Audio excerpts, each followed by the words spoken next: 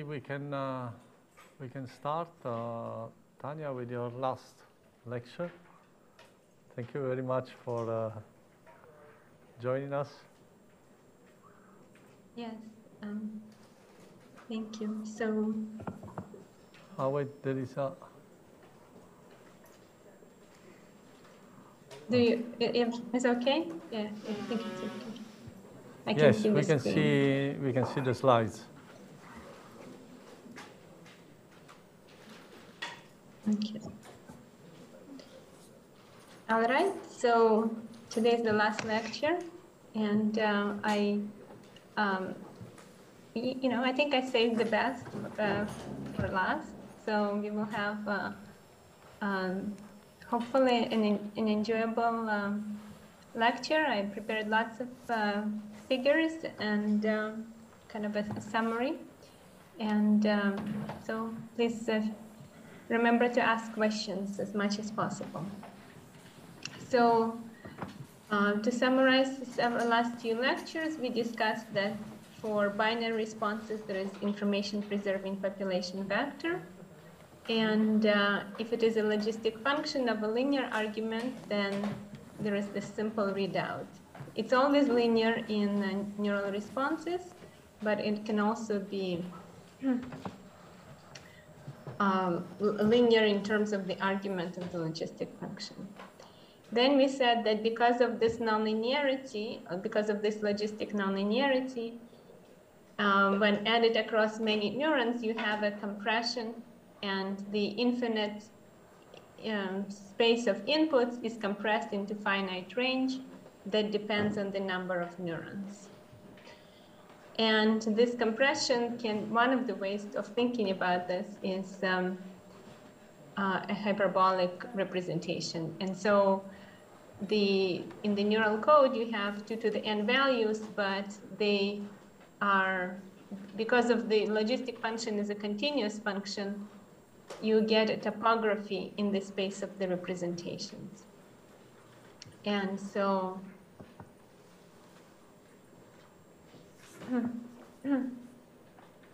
yes, I will upload, I guess there is a chat about lectures 4 and 5, I think, so I will upload these lectures later today after this one.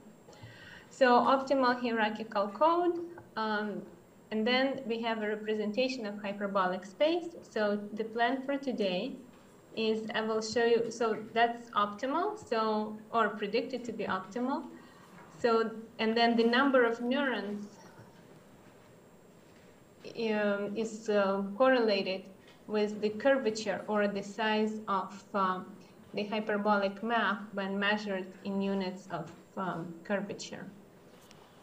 So it's a little bit counterintuitive because sometimes we talk about the radius of the space and sometimes we talk about curvature, but they are actually the same quantity.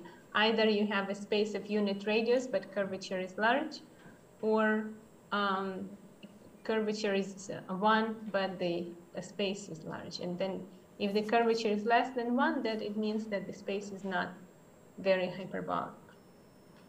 So the plan for today is that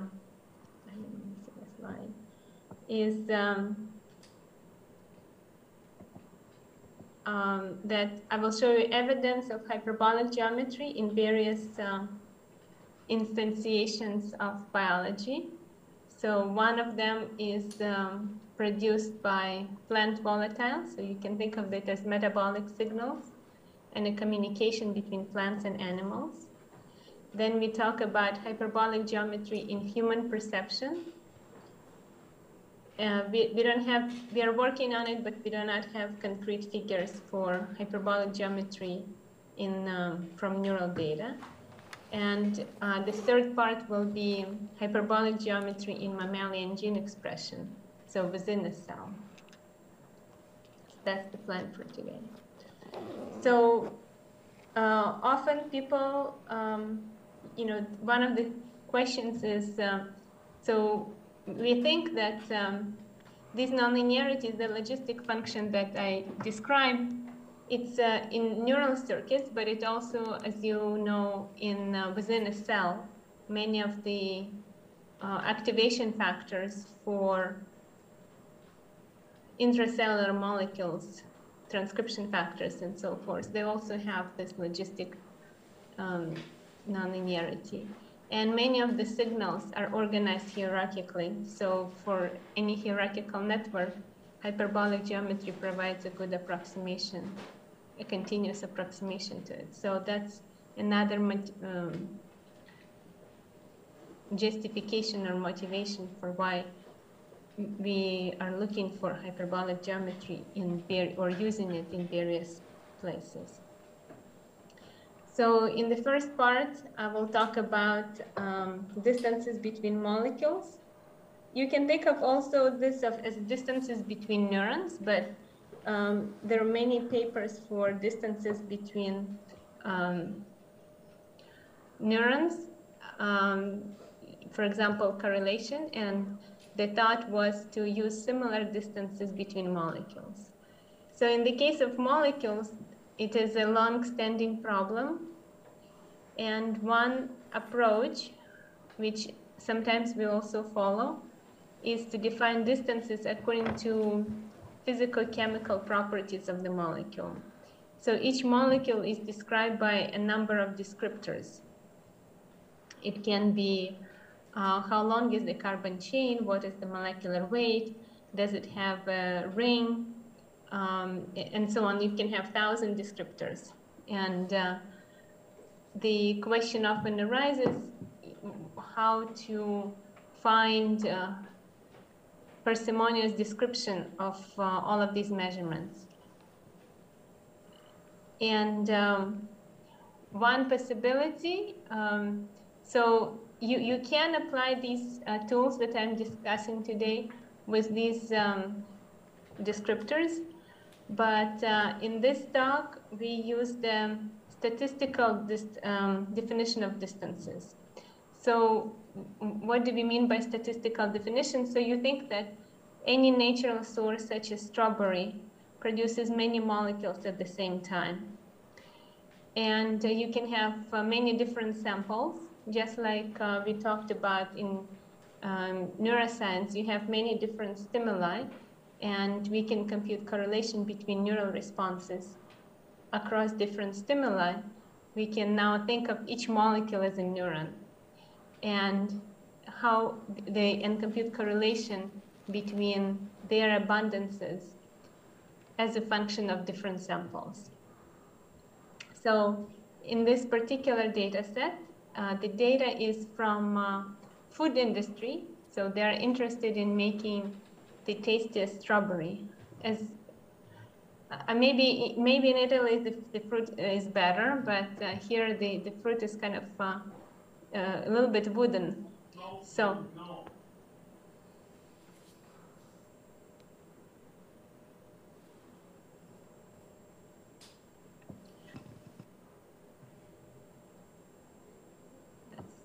Okay, muted. I'm muted, or I'm unmuted.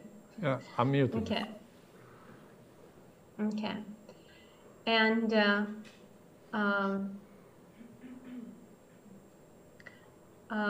and so what we have is the measurements of various abundances of molecules. So in the commercial strawberry, there are various evolutionary arguments that you can make, but you might notice that it doesn't smell as nice as a wild strawberry that is not in the field. Some say that's because the strawberry that is on the field is going to be picked up and is going to be eaten, and it doesn't need to invest any extra energy into smelling nice. But to overcome this problem, so this study measured different genetic varieties of strawberries and abundances of molecules. So from this table, you can take the measurements of abundances and compute a correlation. There are other, with understanding that stronger correlation means that they're part of the same pathway, or if they're not part of the same pathway, they might be from two different pathways that have the same transcription factor that activates them. So in other words, stronger correlation means that they are somehow more coupled and have smaller distance. You can have other distances. We can talk about information distance between molecules, and we can also look at Euclidean distance between many of these abundances, and we can discuss one of the questions that can be raised is if we are looking for hyperbolic geometry, but we have measurements along thousands of components, is it okay to use a Euclidean distance between these components? So that's a point for discussion, and I will show you some evidence that it is okay and why that might be. So in our case, so stronger correlation means smaller distances. Any questions? Because usually, usually this is the slide where the definition of distances is not clear. Any questions? So, Carlos?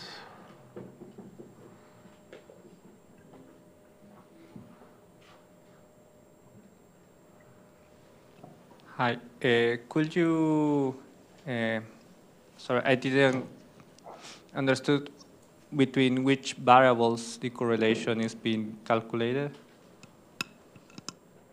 Yes, so the correlation is computed between these two variables. So this is a trace for one molecule as a function of samples. You think in the natural world, and another molecule. So then you take correlation between these two values. So in other words, in principle, what is it in, as we discussed, like natural stimuli in vision? I take a camera and I walk around, and then I make a movie, and then I compute correlation between two pixels, and then we plot a power spectrum. So if we think about natural stimuli in auditory processing, we take a microphone, we go across various environments, there are data sets like that, and I can compute distances between, say, different frequencies or in different moments in time. Now, what's the analog for the olfactory world? So one possibility is to also walk around and record whatever smells you experience. And this method, these data sets is an approximation to this. Rather than walking randomly, maybe they say, well, let's look at this fraction of natural world. So in this case, the strawberry. And now, we can compile other data sets that represent a compilation across many different food sources. So wines, cheese, beer, meat. We will talk about mouse urine. So all kinds of environmentally salient signals for mice, and then compute correlation between molecules. Is that okay?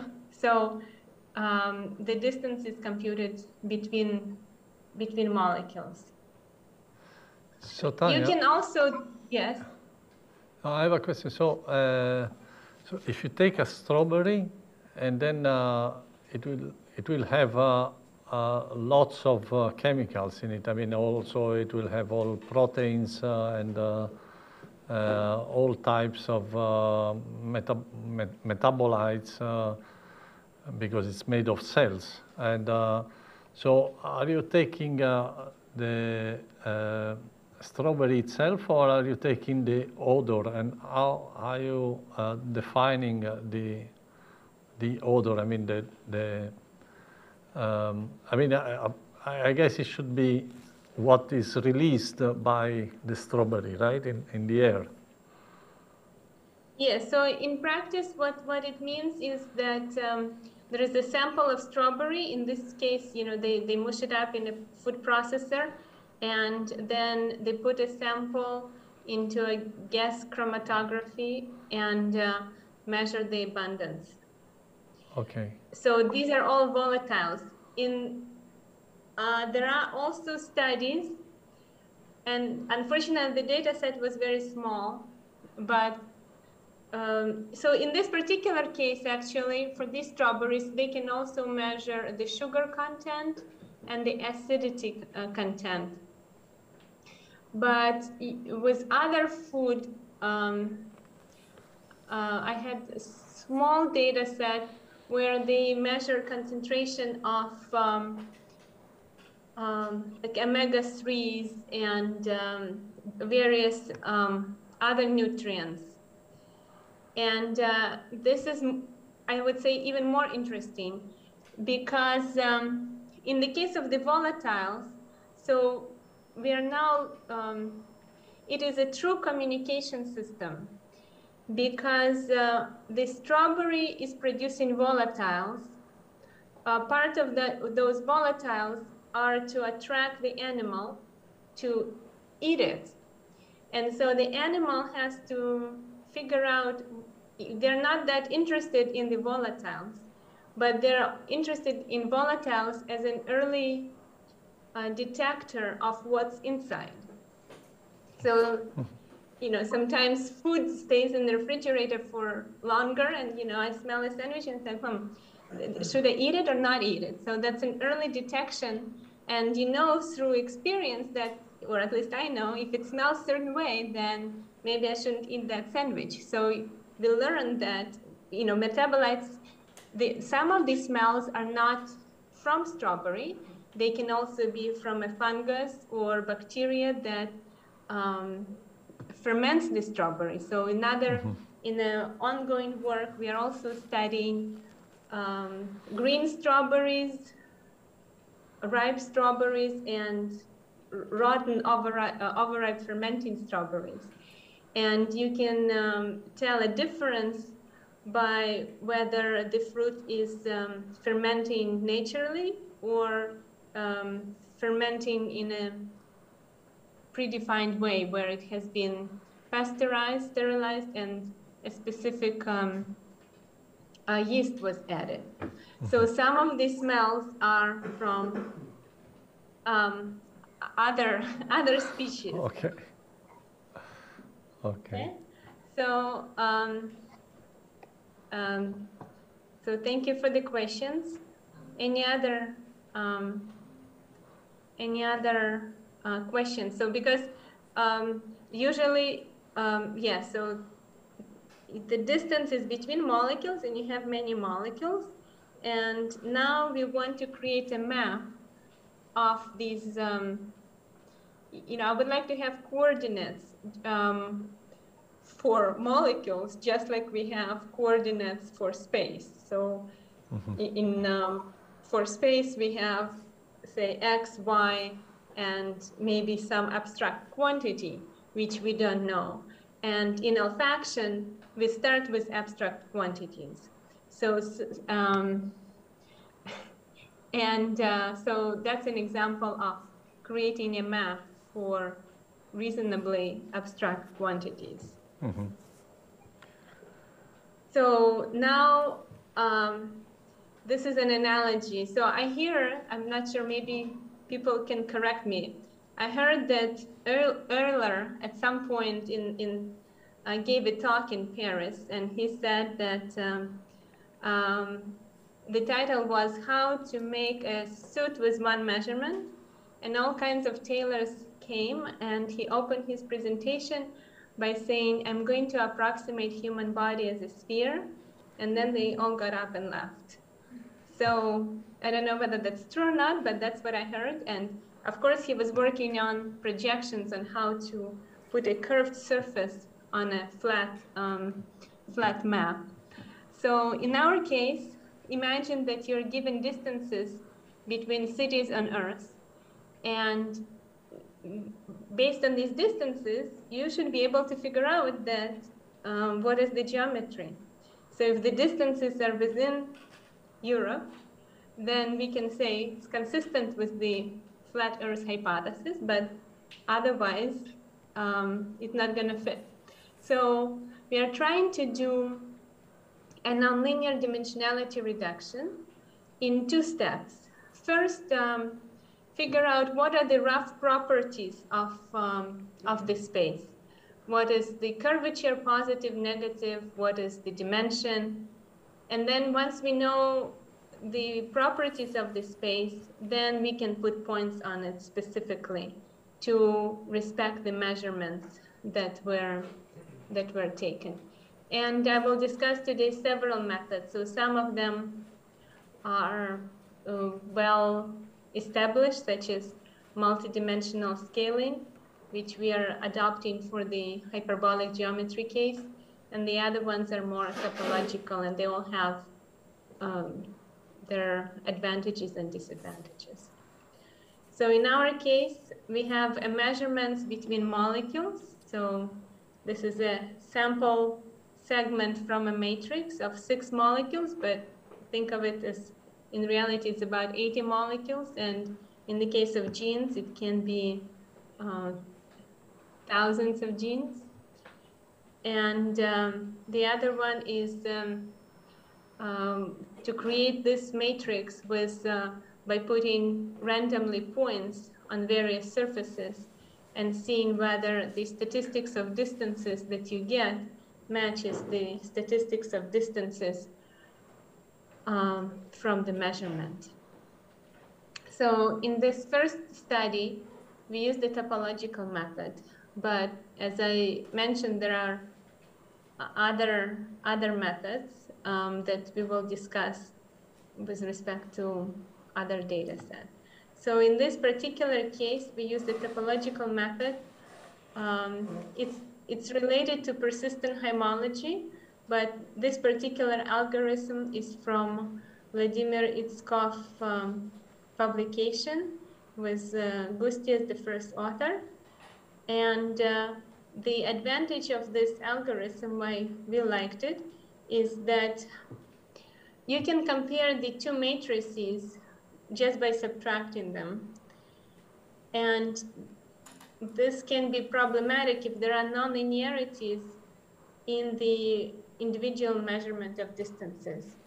So this is a non-metric method because it thresholds this matrix, and at a given level, and it assigns connections if the distance is less than the threshold value.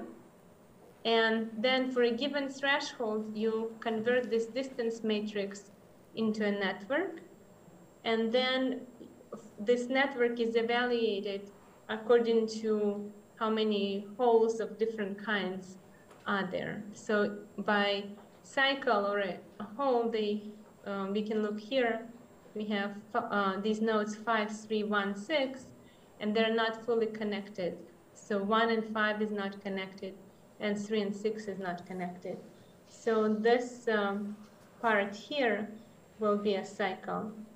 And once 3 and 6 are added to the network, when we lower the threshold for what constitutes connectivity, then this cycle will disappear.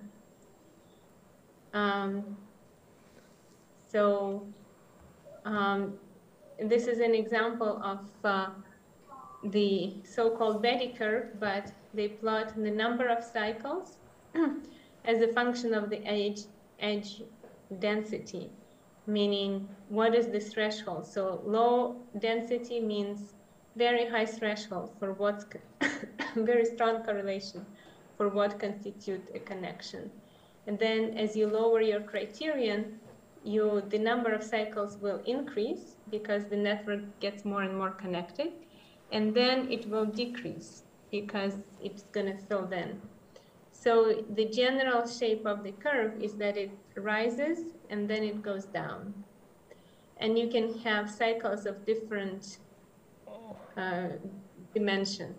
So this can be cycle on the order of 2, but you can also have like a hollow pyramid, so which will be a cycle of the order of 3. And then using this method, it's a rather sensitive method to the distribution of distances. So if there is any kind of hubs in the network, then the network will grow and fill in and in different ways. So the shape of this curve will be different. And any questions about this part? Ah, there is a question.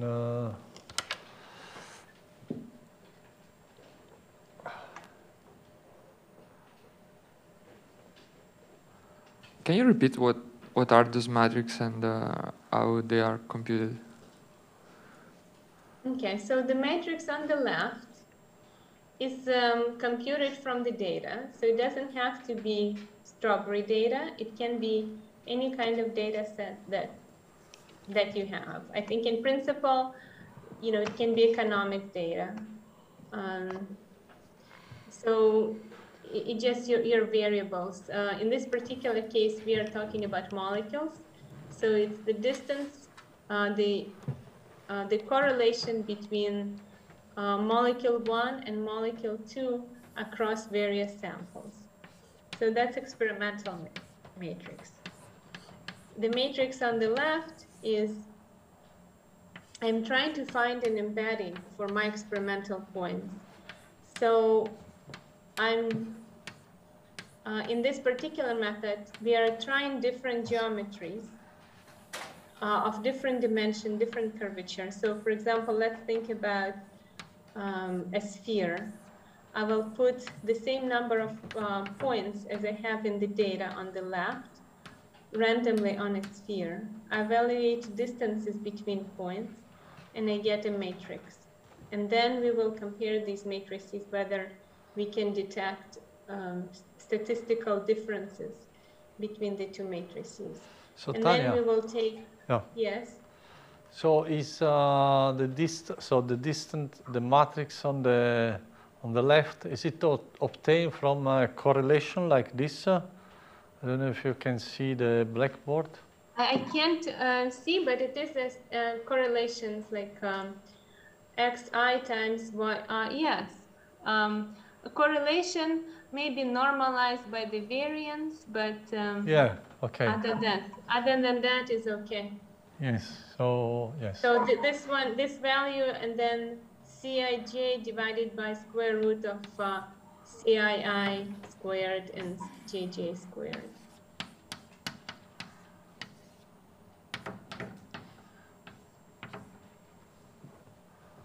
So now yeah. you have, yeah, so with this distance, as you might notice, you can have a few problems with this distance. For example, it can be negative. It can also not quite respect the triangle inequality. So these are various issues that we run into.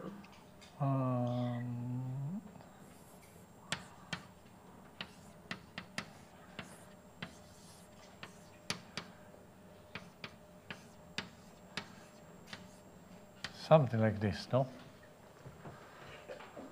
Yes, I think so. Something. Yeah, you can. Yeah, so the distance can be this. Now, advantage of this. I think we even took e to the minus, so correlation. So advantage of the topological method is that because it's based on the rank ordering, you can transform the distances through a monotonic function and you will have the same result. So you can have this distance dij, or you can have e to the dij, so exponentiated. So sometimes that helps with negative values. Okay. So And dij e to the minus Cij. yeah, so for example, that would work. And you know, you can also have, and so according to the topological method, you will have the same result, whether you define distances this way, or even it can be e to the minus Cij squared. So now, okay, so you can have any function here.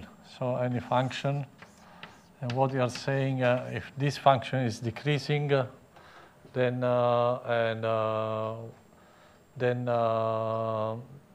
ranking of the distances will be the same.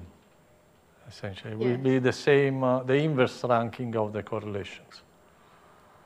Yeah, so that's one of the advantages of this topological method, that because we don't really know how to define distances, distances are defined in a somewhat abstract way.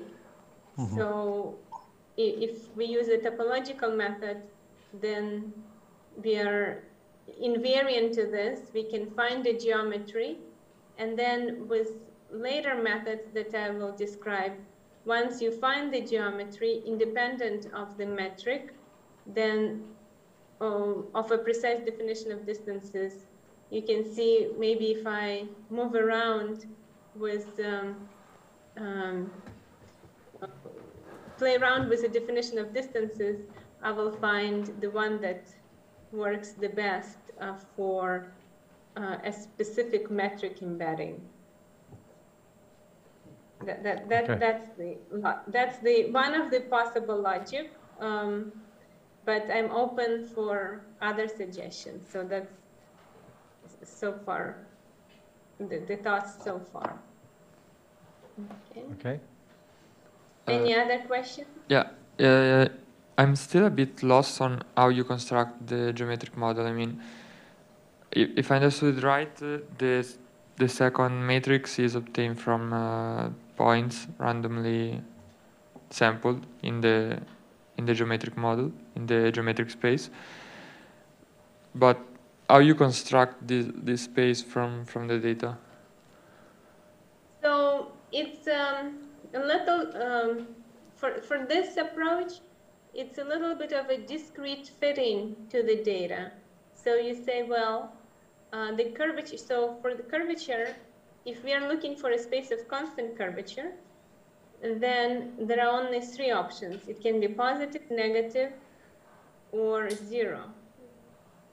So we say, well, suppose we look at Euclidean spaces, which is what Itzkov did, and we will put points randomly in Euclidean spaces and see whether we can match them to the data. So maybe I will give you another, this is also from his figure. So the central figure is for Betti curves for a matrix where the distance values are selected at random. The one on the left is the distance matrix where they call it a geometric model. They considered Euclidean spaces of different dimensions. So the dimension is shown here. And then you fill the cube with random number of points. And what they showed in their paper is that the behavior of these matrices, these Betti curves, is very different. So you can then map what you have and compare it with the data, which one fits better. So it's kind of a discrete fitting. You have a discrete number of possibilities within Euclidean space of different dimensions, and we are trying to see which of the curves fits the data better. So for example, after a while, the Yuan Sheng, who is a student in my group, who was working with this, he developed an intuition for this, and he could look at experimental Betti curve and say, this is, you know, hyperbolic, not hyperbolic, this radius, not that radius. So for the random matrix, you see that the magnitude of these Betty curves with order grows. And for geometric model, it decreases. So that's one of the signatures. And then you can see the amplitude of the first peak depends on dimension. And in this particular paper, in Gusti's paper, they applied it to hippocampus. And incidentally, they said that it doesn't fit the random matrix, but it fits the geometric model. And they said that the geometry that it fits is very high dimensional. So it was about 80 dimensions. So now my interpretation, which I haven't looked at their data, but my hypothesis is that the data is actually hyperbolic, but I need lots of Euclidean dimensions to describe hyperbolic data. So this is a little bit of a tangential comment, more of a discussion. Is that, does that answer the question? Yeah, almost, let's say. Almost. So let me then show you another graph, and then let's see whether maybe it will help, and if not, we will circle back to the parts. So now in our paper that we were interested in hyperbolic spaces, so we said, well, the same thing as Gusti, but now points are put on a hyperbolic space, also initially randomly, and then we will move them around when we can't quite fit them. So, and you can see the behavior of, say, hyperbolic curves relative to Euclidean. So they are, for example, much closer in the peaks of these curves are closer than what is shown for the Euclidean space. And I think this is in 3 dimensions. So in this particular method, the optimization over space is not done in a continuous manner. You have just a table of curvatures and the table of dimension, and you discretely by hand change parameters of the space, which is curvature and dimension, and you put different number of points in it, evaluate the matrix, from the matrix generate the Betty curve, and repeat this process many times, and then you have a distribution of Betty curves, and then we are trying to match the kind of expected range of Betty curves to the one that is observed in the data.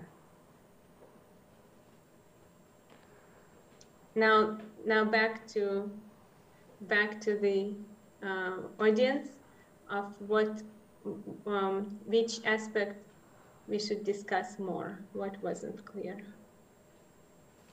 For me, I think it's the construction of the curves, with which the construction of the cubes here. The curves with which then you compare the distributions with which then you compare with the the construction of the curves, right? Yeah. So let's talk about construction of the curve. So you have a matrix.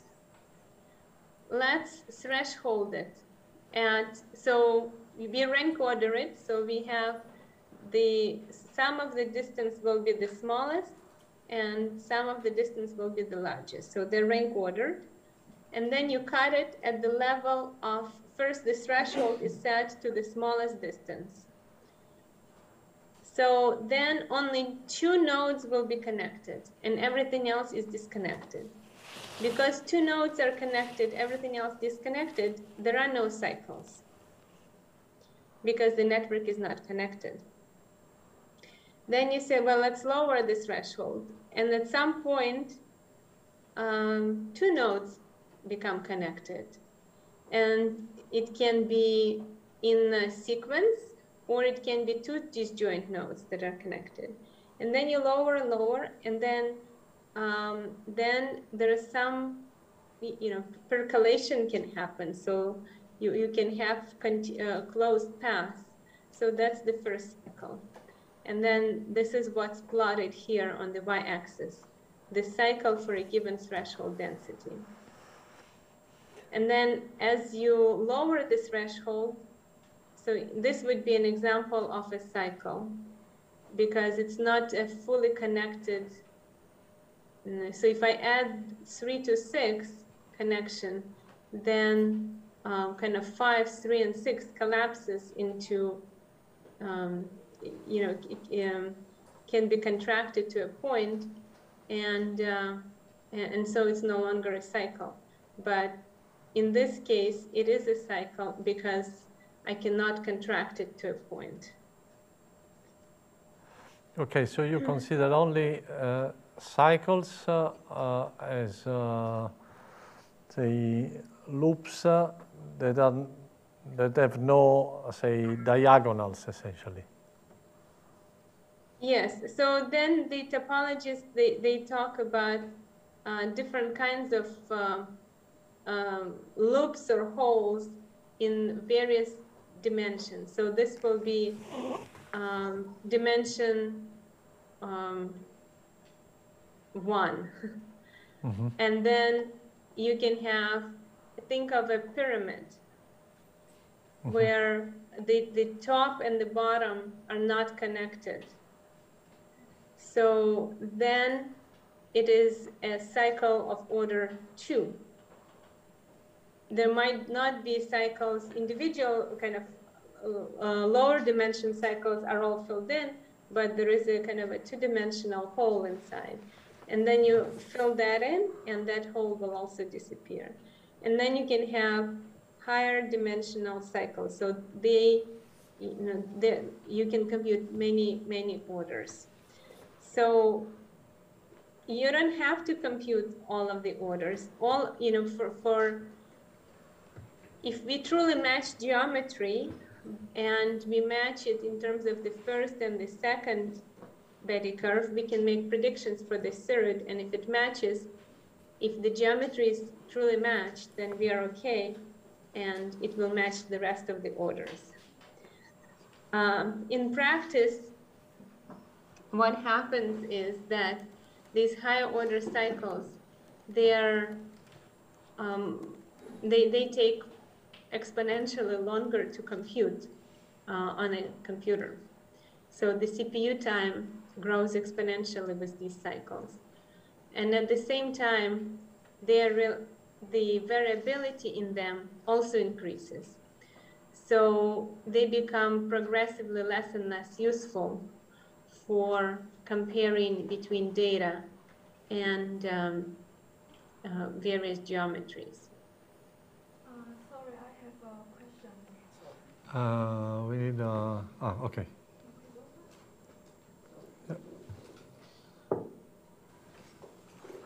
I have a question. Why in different dimension the edge density will change? So I think that if in different dimensions, the density, like in higher dimensions, points tend to concentrate, for example, in Euclidean spaces, right? At the distances will be close to the to constant, so there won't be as much diversity in terms of distances. So in different dimension, when I put points in different dimensions, the distance matrix changes. And it also changes in the hyperbolic case. For example, let's see. So a picture of the hyperbolic space. So there are more in a hyperbolic space. Most of the points are near the edge, and the distance between them goes through the center. So most of the distances are 2r, and there's a narrow distribution of distances outside of that value. And I think for the Euclidean, maybe that's a derivation that can be done as part of, if you take many random variables and compute the distance between them, I think the distance settles to 1 over n. Is that, do I remember that correctly? Matteo, do you remember? If well, you take lots of random variables and in Euclidean spaces, then I think the distance between points, the variance is 1 over n, yes, and so the distance maybe decreases. I think in one dimension it should scale as 1 over n. Then in two dimension, I don't know, maybe also 1 over n. Oh. Well, yeah, that might be a nice, I will, maybe that's a problem we can consider for the exam. You can start thinking about it. I will do the derivation before the exam, and then we will try to figure out how, if you take the random variables and you compute the distance between them, the expected distance between them, xi and xj, for two random variables, I think it goes as 1 over n. And 1 over g, if the variance along each dimension is proportional to sigma, and because the distance is normalized, so, well, if there is a break, I will try to think of the exact scaling. Is that okay? Okay. I hope, yeah, hope that. So basically, when you add more variables, the distance, the expected distance between them changes as a function of dimension.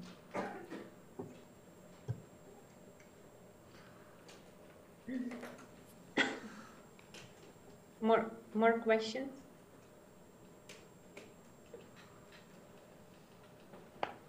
Okay. So, and then you can evaluate distances between these curves according to a number of measurements. So the easiest one is the integral of the curve. And in this case, it's just number of cycles, like called integrated beta value. But you can also try to match the exact shape, and that would be a more sensitive measure. So in this particular case, so we are back to our strawberry data. And as I mentioned, for spaces of constant curvature, which it doesn't have to be constant, but this is the first approximation, you can talk about curvature being positive, spherical spaces, vary dimension, Euclidean, and also hyperbolic. And this is interesting because hyperbolic would imply the kind of maximally informative coding with on-off devices, and also congruent with the hierarchical network. And then when you do the data evaluation, you find that you can rule out uniform distribution in Euclidean space, uniform distribution on the spherical space, and the semi-uniform distribution in the hyperbolic space matches. So it turns out that the distribution of points was not quite uniform, but was concentrated on the poles. We think there is some cyclical variation due to the circadian rhythm that best matches the data. So I think that's the summary of this data set. And if you want to see the Betty curves, then the Betty curves, I think in the data are these dashed lines. And there is a variability around these dashed lines, but you can see how well one can fit them either with hyperbolic space in these curves or with Euclidean space. So with Euclidean space, the peak position is different from the data and they decrease much faster. So then that's the paper where the data comes from. So if you're curious, the code is publicly available, the data set is publicly available, so you can run the analysis. And then, as I mentioned, there are many other data sets. This was a strawberry data set, mouse urine data set, blueberry data set, tomato data set. So in each, there are about 80 different samples and variable number of molecules, about 80 for the strawberry, and blueberry, I think, was the least of about 40 molecules. And what I'm showing here on the top graph is comparison between the data, which is in triangles, and the best fitting hyperbolic geometry of a given radius, and the best fitting Euclidean geometry. And you can see that, for example, here, it doesn't match in the third order. Mouse urine doesn't match in the third order. Here, it almost matches in the Euclidean case. We will discuss why, and also in tomato. So the differences are statistically significant, but when you do not have a lot of points, then you can account, it becomes more difficult to pick up hyperbolic effects compared to Euclidean case. So questions about this graph, and also whether there are previous questions that need to be followed up on.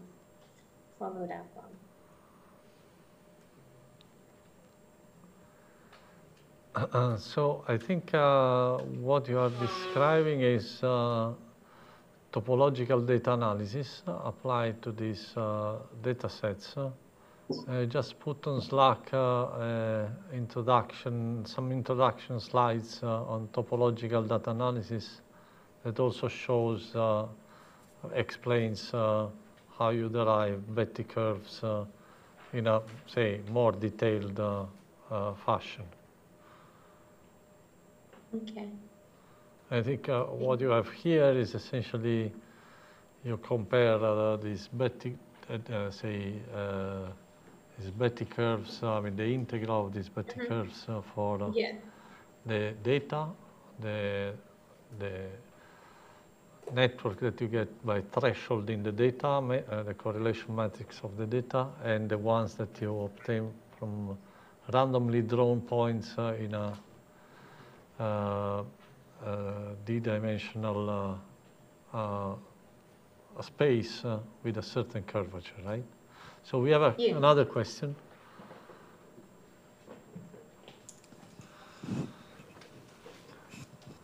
Can you maybe show us the formula of the curves, the beta curves? The formula? Yeah. They're all numerically computed, so there is no formula. Oh, okay. But what are the parameters beta in the different beta? So the parameters, you mean 1, 2, and 3? That's the order of the Betty curve. Or the parameter of the space. Yeah, no, I meant beta 1, beta 2, and beta 3. Yeah, so beta 1 would be a cycle like this, number of cycles of this kind. So 1, 2, and 3 is not a cycle. 3, 2, 4 is not a cycle. 4, 3, 5 is not a cycle. But 5, 3, 1, 6 is a cycle. And 5, 4, 2, 6 is also a cycle. So there is a code that goes around and counts the number of cycles in a given network. And you can have also cycles that are kind of have a two-dimensional. So you think of this as a ring, as a one-dimensional ring, like a circle. So it's kind of topologically equivalent to a circle. But you can have a cycle that is topologically equivalent to a sphere, and also in higher dimensions. So that would be beta 3. Is that okay? Like you have a cloud of points in the dimensions, and then you look at holes, and you have holes of dimension 1. You have holes which are spheres, or say equivalent to spheres up to deformations, or equivalent to hyperspheres, etc., etc. This is more clear. So when you have these points in the dimension, and you connect points which are closer than a certain distance, then you have say a geometrical object, okay? And this geometrical object has a certain topology, and topology is determined by like holes, okay? And there are holes of different dimensions. Yeah, I think that the problem is that I never took a course or something in topology, so I don't have any idea on that things. Yeah, so I think, yes, this is a subject that probably should be a course of its own on topological data analysis. And, yeah, so you can look it up. But yes, so David, there is another question here.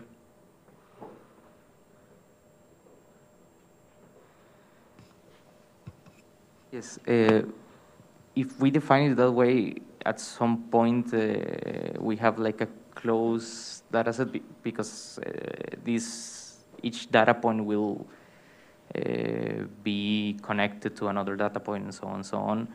So I'm trying to imagine the example you just gave. So we have, we can say that there's like a graph that closes itself. It's some kind of topology, and or how is defined in that way. My question is, to be more punctual, is how does the graphs are topological different from one another regarding the whole concept? Tanya, did you understand the question? Maybe I rephrase it. So, yes. So the way I understood, you have a given network, and you yes. can start contracting these cycles, and at some point you can't.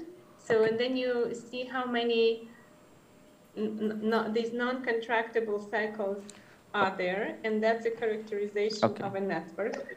So and then you lower the threshold, and you see, well, how many cycles are there now, and some of them can be removed, and so the number of cycles first increases and then decreases. Okay, so we can draw a correspondence from number of cycles to number of holes, or it's not? Yeah, no, number of holes is you know, in my maybe, you know, at my level of analysis, they're the same. Okay, yeah. Cycles are holes. Okay, yeah, perfect. Thanks. So now this is fun with data sets, strawberry, and now we have you know, what we found, that it was a 3-dimensional space that fit all of them, and it was approximately the same level of radius or curvature, from which my interpretation of this is that, well, we can talk about it. So my interpretation is that these are the data sets of similar complexity. Now, and this will become maybe clear in a moment. So we start with, say, a three-dimensional tree, like this. And as I mentioned, that one way to visualize hyperbolic space is to compress this three-dimensional space into a sphere. So just like we talked about Poincaré circle, where the infinite plane is compressed through this tangent nonlinearity into a circle of radius 1, which is unattainable, and you have different curvatures. Or you can have a certain radius, and the curvature is set to 1. Same thing here.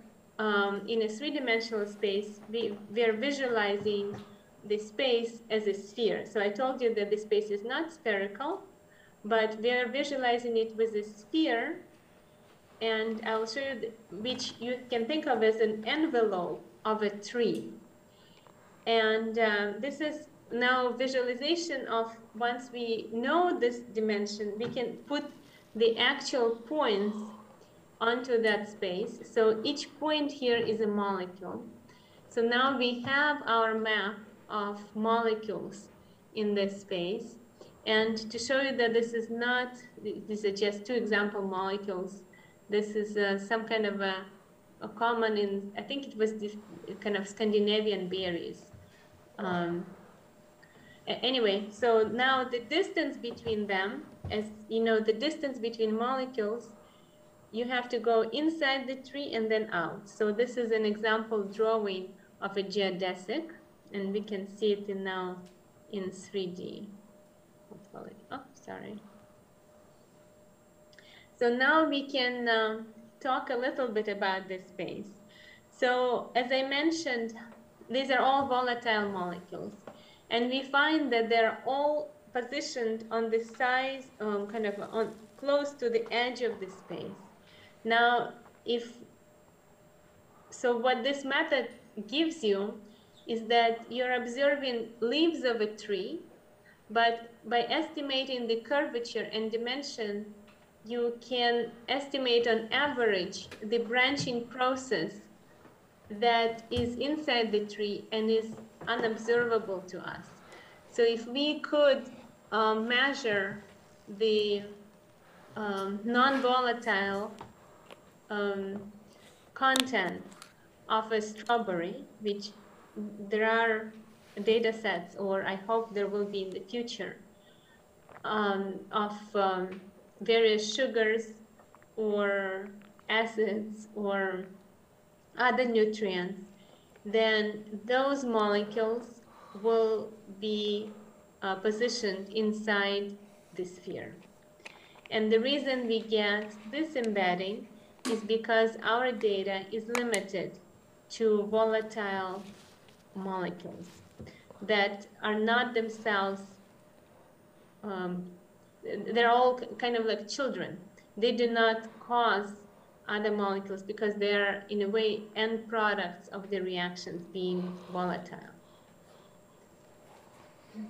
Any questions?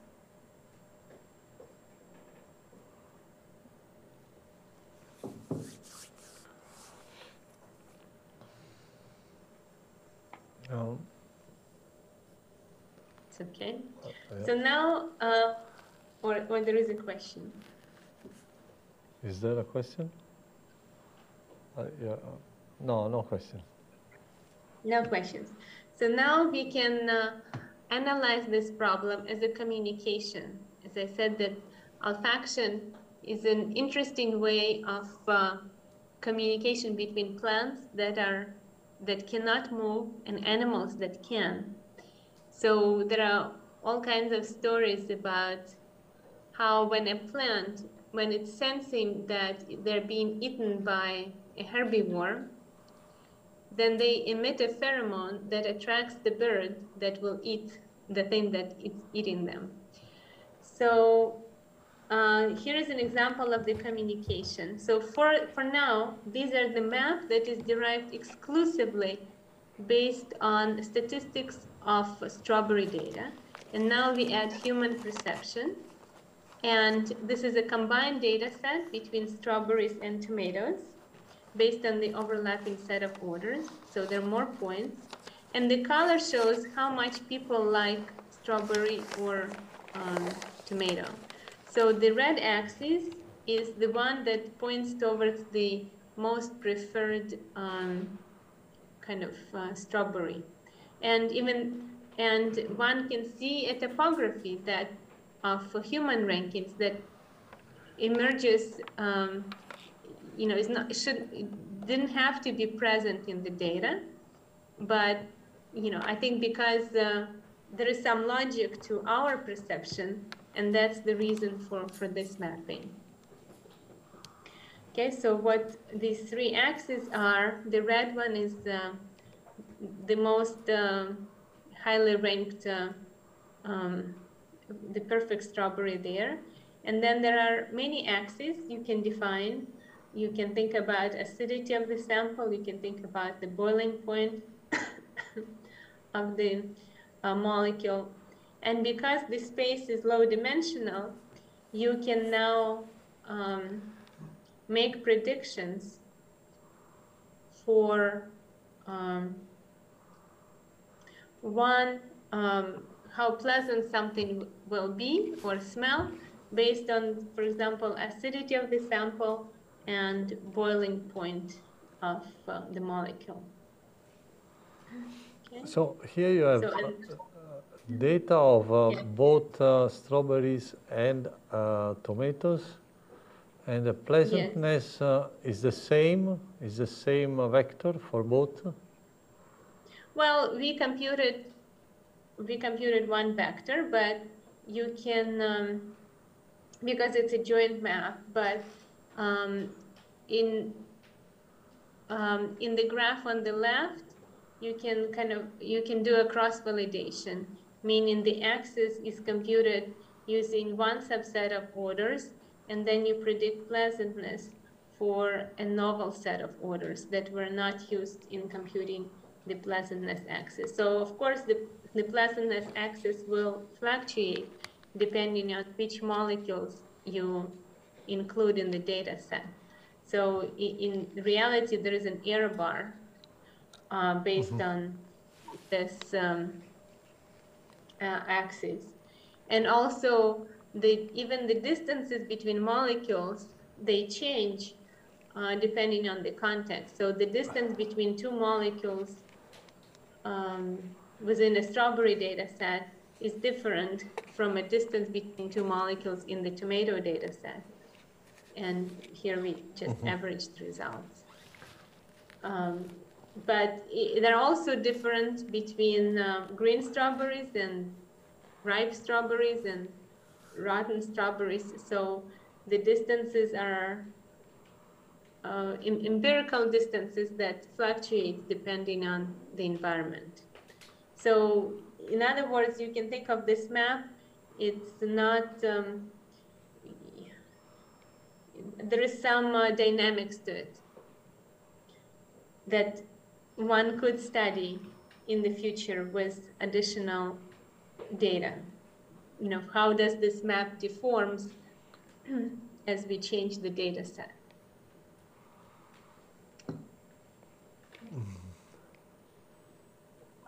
And also, some of you may know there were a series of debates about what is, how many orders can human perceive, and what is dimensionality of this space. So, and the computation for the number of orders was similar to one of the variables was how big is the dimensionality of the space. So my point of view, my contribution to the debate is that I think that the space is low dimensional, but you can have higher or more or less resolution depending on a human. So you would think that, you know, people who rank wines or other products. So you can have, I still have a low dimensional map, but they can have finer gradation with this map to distinguish larger number of states. Yes, and we can talk about, for example, different species, whether the mouse has more receptors than the fly, and you know, the elephant is even more than the human. So depending on the number of receptors that you have, you will have a higher resolution within the space, but the space can still be 2 or 3 dimensional. Okay. And any questions about this? Any debates on this point of view? I mean, the alternative argument is that the olfactory space is high dimensional. So that's a disclaimer on my part.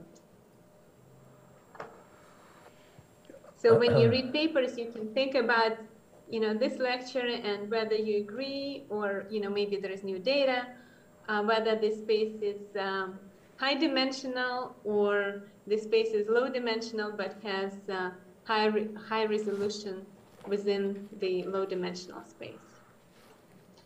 And the same thing is actually true in the visual domain. So there are papers on hyperbolic visual perception. Do you know that you have a hyperbolic perception, or how it can be tested? I think I mentioned in the beginning of this series of lectures that you can have these alleys. You do an experiment where how should the room be positioned in order to be perceived as having straight walls. And it actually has to be curved to be perceived as straight, provided you do not move. So when you move, you can figure out the distances, but based on the 2 eyes and perception within several meters of the head is hyperbolic. Any questions about the olfactory map and the positions of points? So maybe I have a question. So these are maps which have to do with, say, physical properties of the different samples. So do this map or do this metric correspond to perception, in the sense to the response of the olfactory system? So that if 2 odors are close in this space, then also the response of the olfactory system should be similar. So this is a little bit of an ongoing work, and I do not have. So what we find in preliminary studies is that you can define distances between molecules based on abundances in the natural world, as in this case, or you can define distances between molecules based on their physiochemical parameters, correlation across different abundances. And preliminary evidence indicates that, and then I can define distances between molecules based on neural activation. And it can be receptors in the nose, or it can be high order neurons.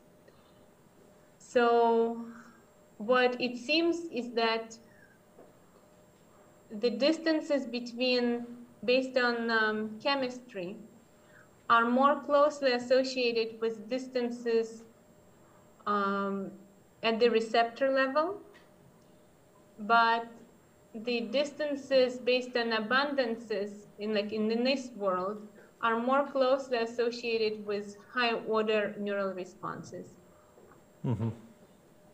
And in this case, we are measuring perception.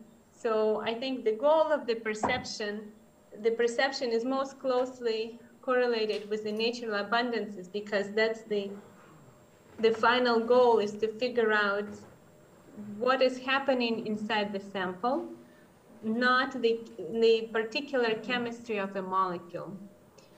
So that's kind of preliminary evidence and thoughts in that direction. In other words, yeah, I think that's. So we can talk about a little bit more about human perception now. Yeah, I think there was something else I was going to say again.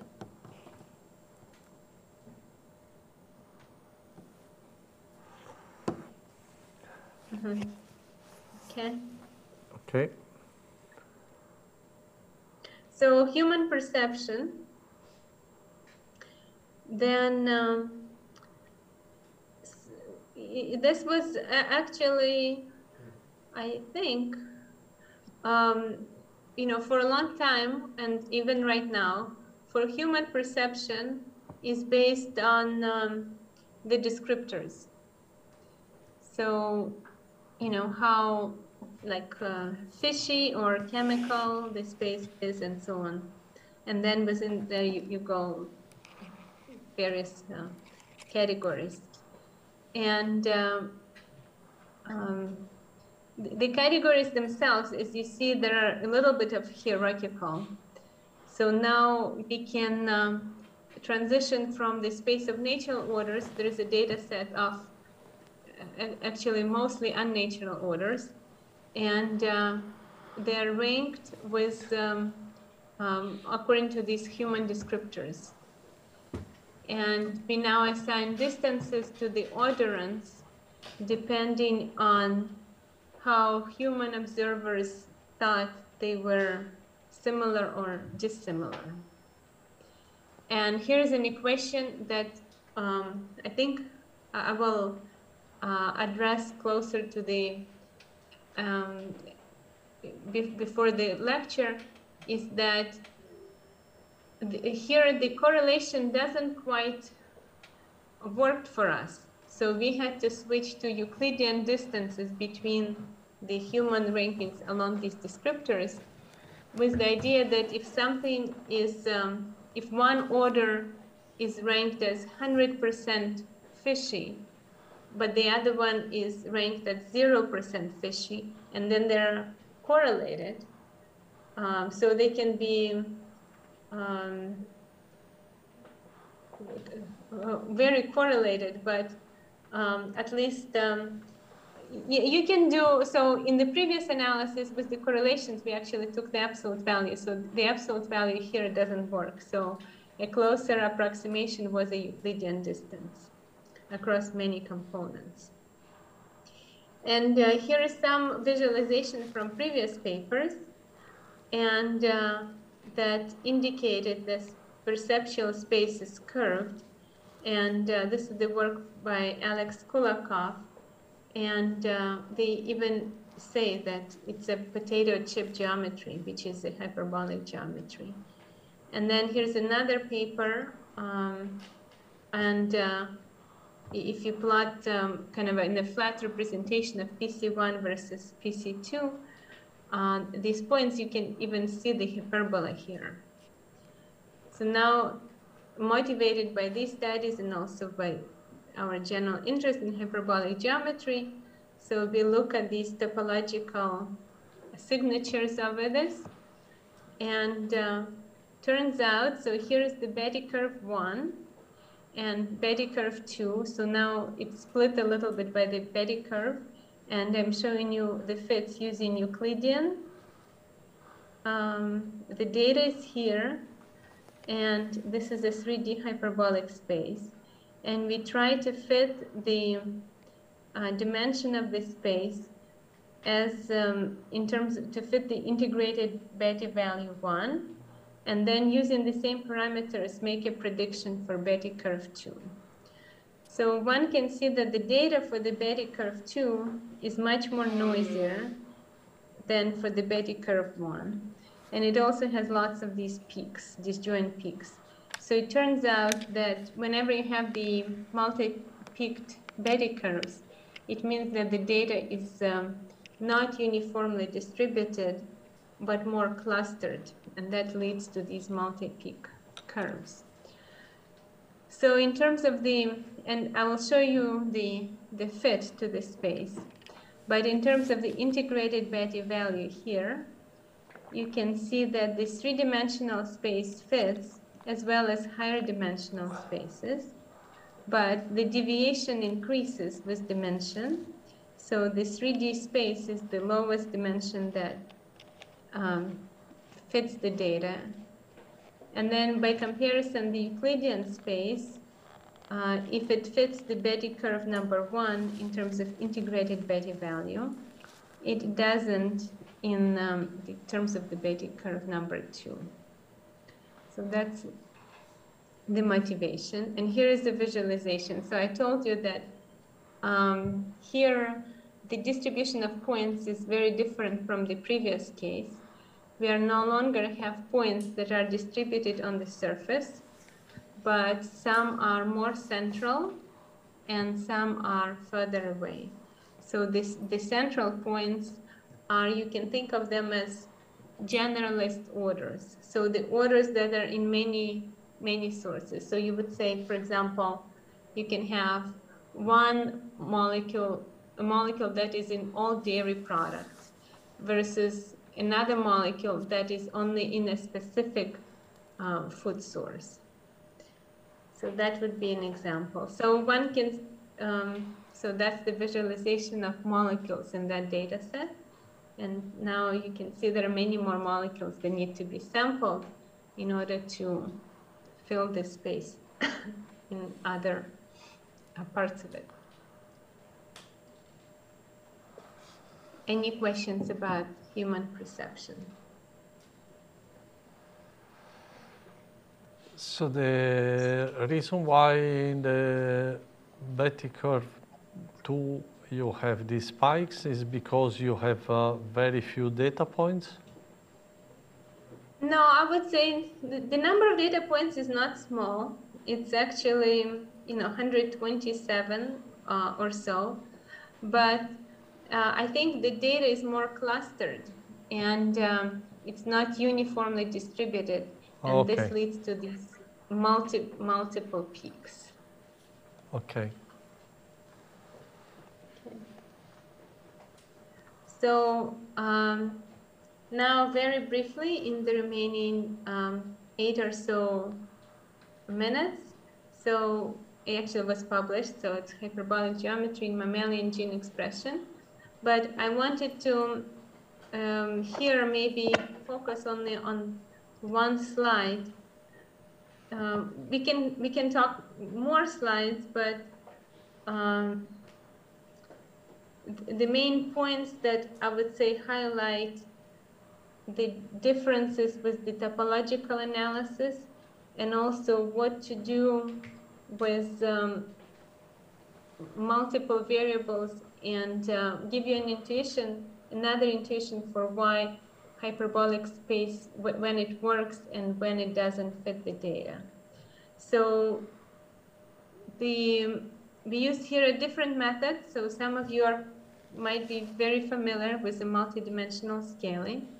So this is the method that we used here. And advantage of this method is that it is a metric method, so it's not a topological method.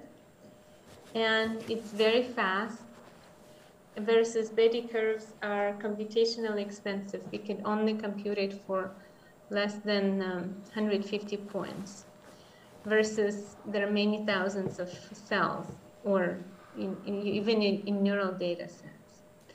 So that would be one point.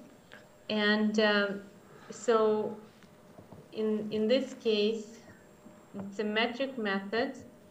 And the idea of the multidimensional scaling is that you again are working with distances So suppose you have a set of points, you evaluate distances, and then you don't know these points.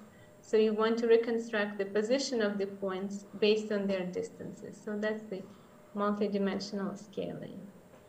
And regular multidimensional scaling can work very nicely. Now, the same thing you can do in the hyperbolic space. You take a set of points, you evaluate hyperbolic distances, and then you move points around in order to get the match. So that's an illustration of hyperbolic multidimensional scaling. But then there are two versions of the multidimensional scaling. One of them is a metric method. The other is a non-metric method. The metric method attempts to get at, this is called the Shepherd diagram, the plot of initial distances versus after the embedding distances.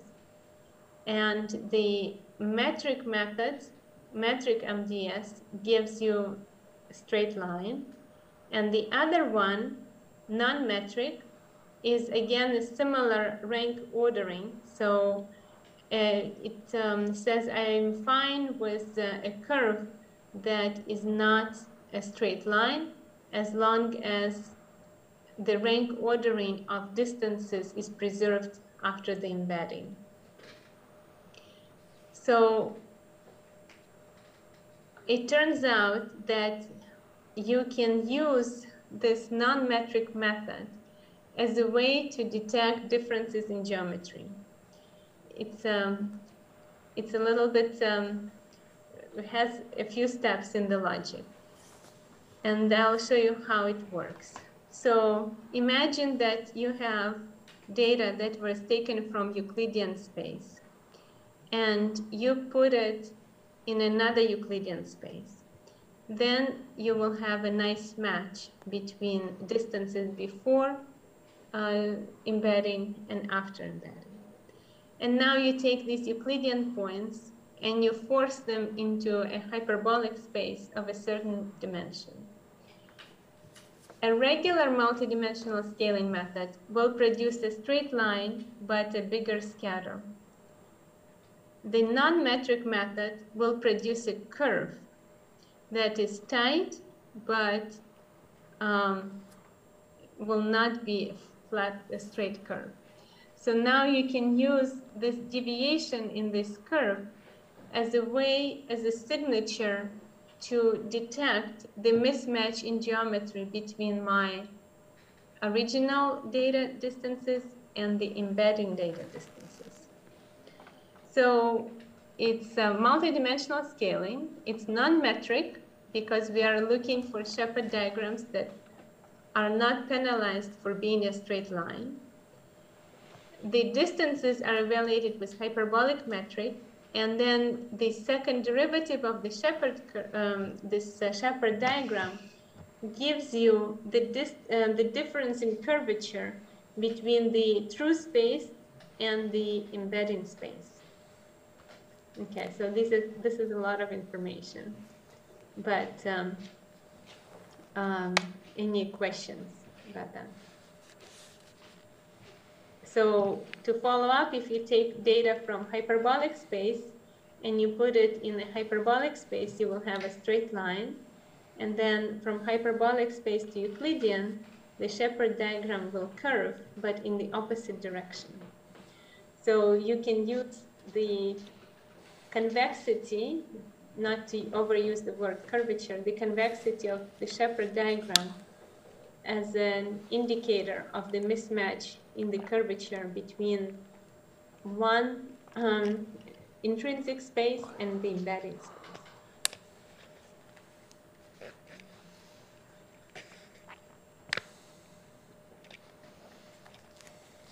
Questions?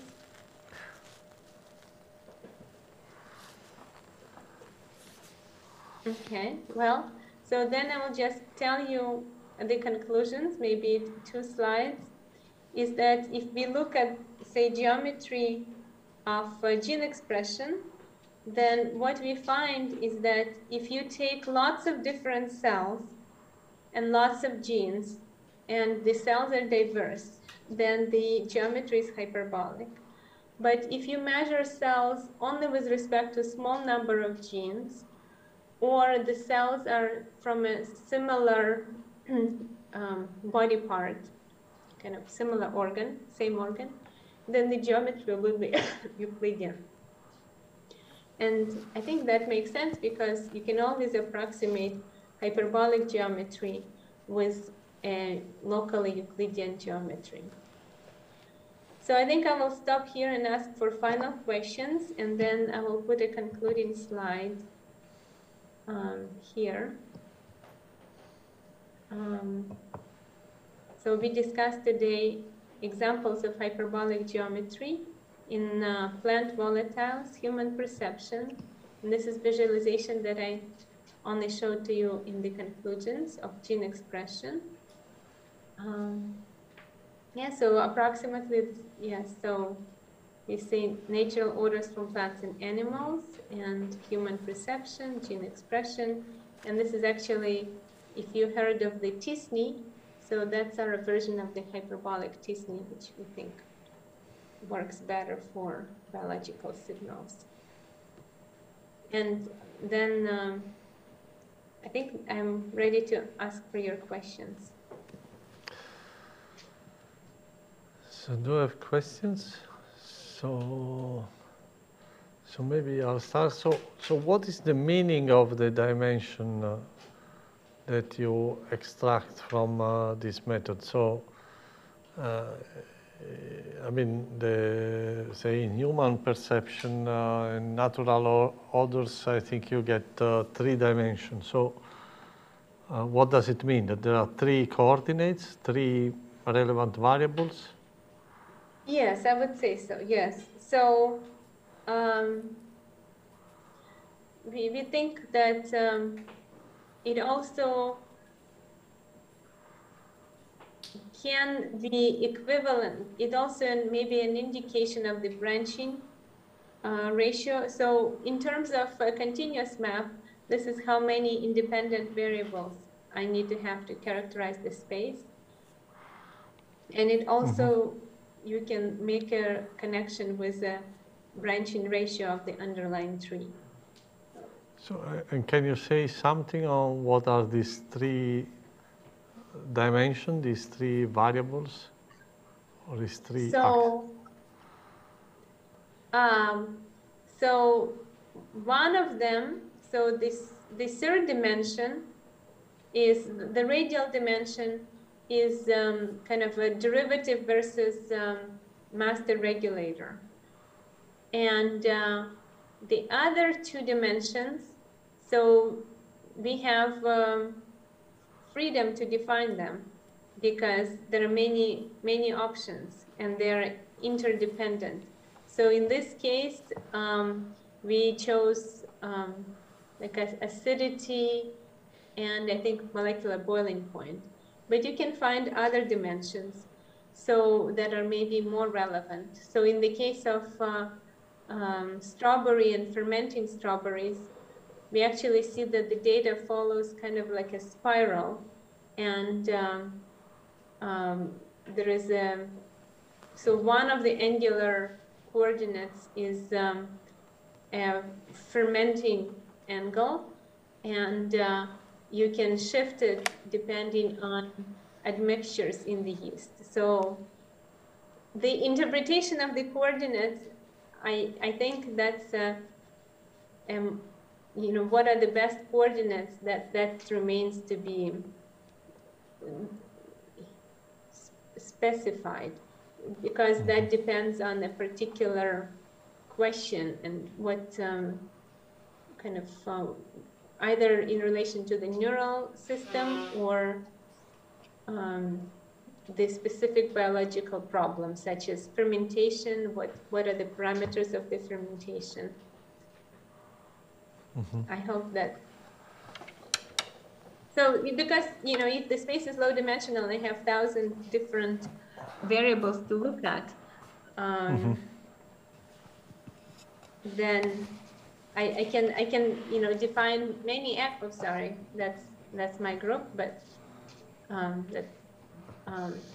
you can define many axes, but the question is which of them are more useful for a specific biological question. I have two questions following the question of the meaning of the number of dimensions. What kind of consequences, or I don't know, how could we say something about the fact that the hyperbolic geometry is the one that fits better the data? So I would say in the case of some of the newer methods, you can, that we are trying to develop, for example, you can have a Bayesian information criterion and to determine the optimal dimension and optimal curvature based on multidimensional scaling. So it's a statistical statement saying if I embed points in this space versus the other space, I have so many deviations, and this is my noise model, and I think that the Bayesian information criterion tells you that this is the optimal dimension is this, and the optimal curvature is that. And in the multidimensional scaling, you can vary the curvature, and it will even, for some of the analysis that we do, you can run the analysis, and it tells you that the curvature is 10 to the minus 2. So in this case, the space is approximately Euclidean.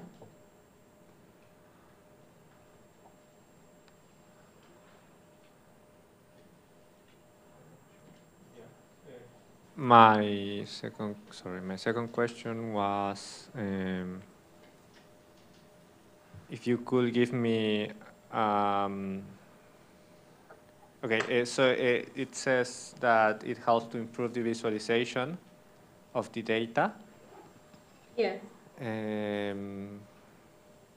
I suppose it's better if we know hyperbolic geometry before understanding the visualization, right?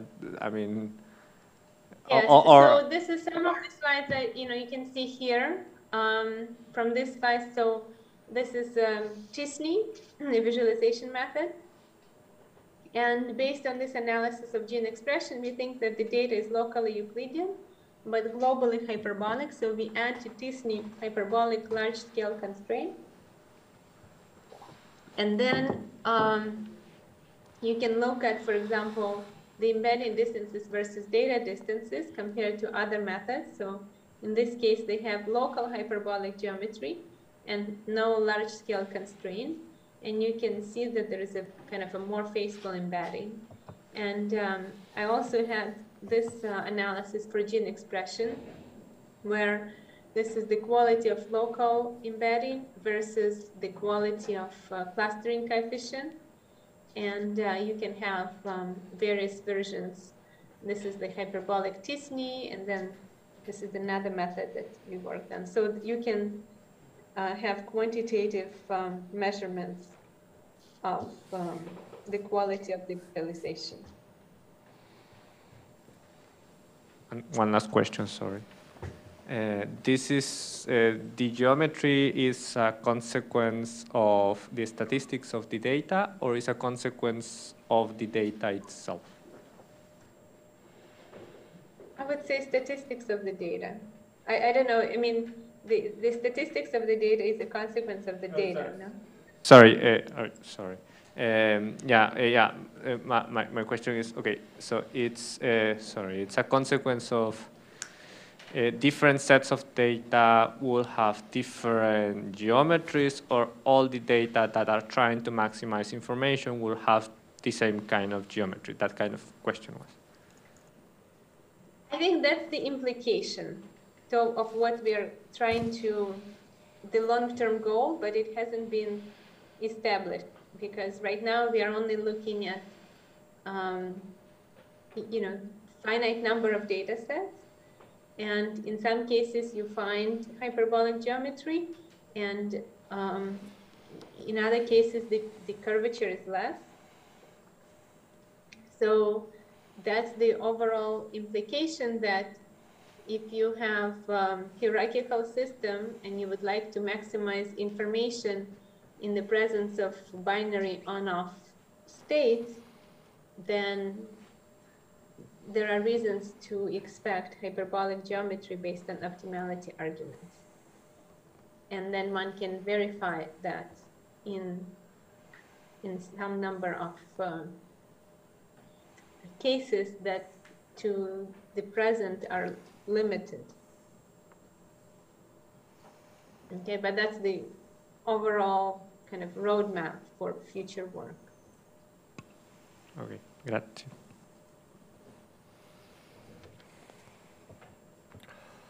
Okay.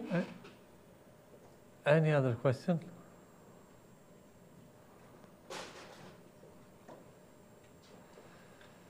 So if not, then I think we can thank Tatyana for this nice set of lectures.